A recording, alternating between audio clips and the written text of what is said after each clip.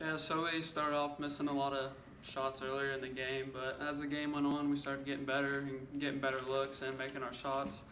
We knew Green was going to be one of the better teams in our SOC, and we knew this was going to be a big game for us, and we needed to get the win. So we just rallied together towards the end. In the second half, we started pulling away, and we started playing better. Coach had us ready. He knew before we came in that we had to box out and get a lot of rebounds, or else it was going to be a tough game for us to come out with.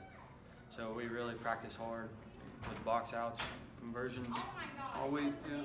This is a big game for us. So they're one of the top 3 teams in our conference, and we really needed this one. We pulled out with it. Yep.